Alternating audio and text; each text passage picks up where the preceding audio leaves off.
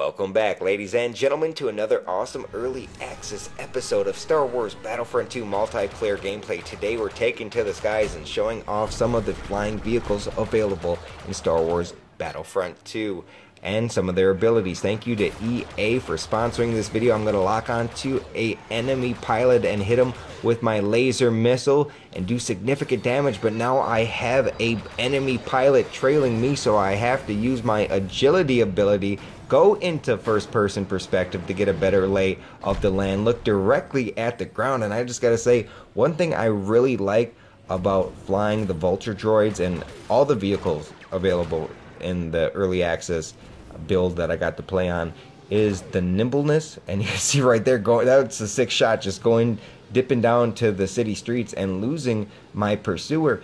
You're so nimble. You have two options. You can move with the mouse pad very accurately and fluently and very fast, and also you can press the A and the D key, at least on PC, to do a barrel roll, and you can combine those to be very agile. And then I'm going to use my final ability, taking out Stone Mountain, and then I get taken out. I really like that third ability that I used. It's a barrage of laser beams. It kind of reminds me, I believe it's a Warthog or Warthog. It's a plane in real life that just has this massive machine gun on it, and it flies down. It's like a jet, and then it just lays out like 5,000 bullets in a matter of like 2 seconds. That really feels like the main ability on the Vulture droid in particular, which I got a lot of experience with. And I think a lot of people are interested in this flying gameplay. I did a video on Battlefield 1 showing off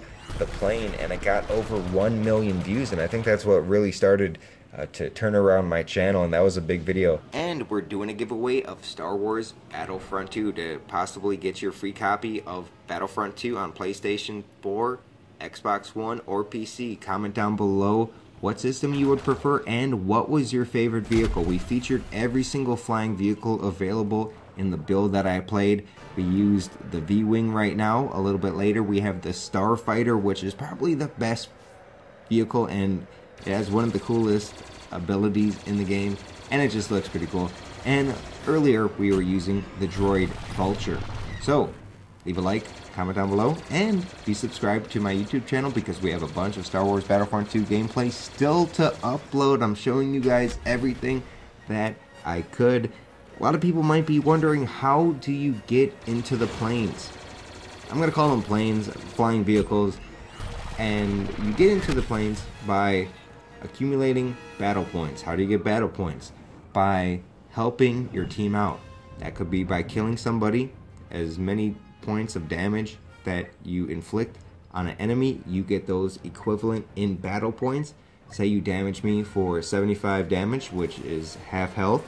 That's going to give you 75 battle points. If you play the objective, you get battle points. If you help your team out, you get battle points, basically. So play the game. And I really like this feature and how they did it, because there's a lot of people who don't fly at all. There's some people who exclusively pilot. So this is a good way to really kind of play your role. And once you get into a plane, to be honest, if you're a good pilot, you're going to accumulate damage to get more battle points and always be able to spawn into a plane if there's one available. You can only have 3 out at a time max, and that was on one team. I think the other team can only have 2. So there's a balancing issue. You can't have 10 planes in the sky on this particular game type. I'm sure in the future there's got to be space battles and just aircraft, and that was in Battlefront 1, so there's 3 times as much content in Battlefront 2, so I'm assuming they're gonna have it. I don't know, I haven't seen anything, but I think they already announced it. Anyways, so you can actually get into the pilot seat, and if you do really good, you can rack up a bunch of battle points because you do a lot of damage and you're helping your team out a lot if you're an effective pilot using some of the abilities. And then you can possibly get a more expensive vehicle or a hero or a champion by just racking up battle points in the sky. So thank you guys for watching this video. Subscribe for more Battlefront 2. I appreciate you. and I'll see you later. Bye.